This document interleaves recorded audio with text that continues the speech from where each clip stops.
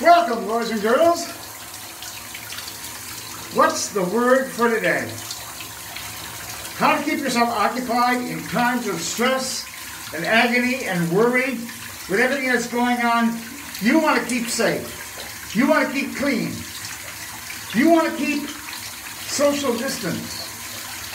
You want to be aware of who you are and who's next to you. I mean, really aware of who's next to you, who's close to you. Because you have the choice to be with a group or by yourself. Being by yourself doesn't have to be bad. You don't have to be looking at it like solitary confinement. No. You can do things. You can keep yourself clean. I keep myself clean all day, all night. Because this is where I belong. Right here, right now. But I'm not betraying you, boys and girls. I'm not forsaking my responsibility. So, what is the word for today? What is the word? We just open the book at random and we come across the word. What's the word? What is the word? I don't have my glasses. Why I don't have my glasses? It's charcoal. The word for today is charcoal. Now, think about the word charcoal. What can you do with the word charcoal? Just about nothing. So tell me, what word would you like to what word would you like? Come on. Tell me what word you want me to look up. Because I'll look up any word for you at all.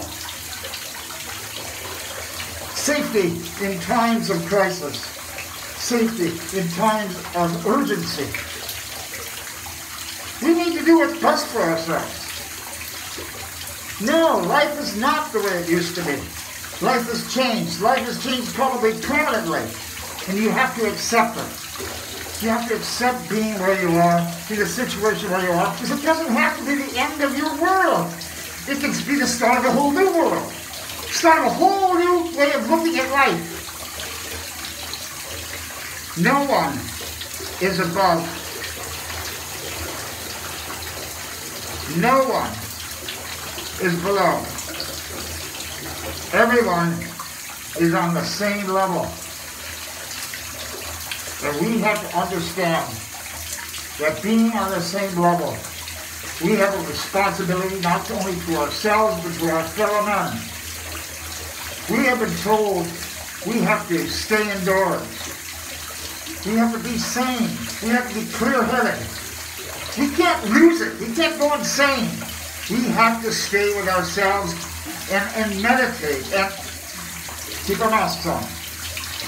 Keep our masks on tight and keep clean. Always clean. Wash your hands as many times as you think is necessary. Take as many showers as you think is necessary. But I don't have to worry about that because this is where I live. This is where I stay. I got pretty much everything here. I got my coffee, I got my sandwiches, I got my books. I've got everything. No disease is above you. No calamity is above you. You can triumph. Now, what word would you want? Today is about words. Tell me, what word? Sacrifice. Sacrifice for the good of man, for the good of you. You sacrifice whatever it needs, whatever it takes. You have to be above. Be above your, be above the crime. Be above the disease. Be above making a fool of yourself.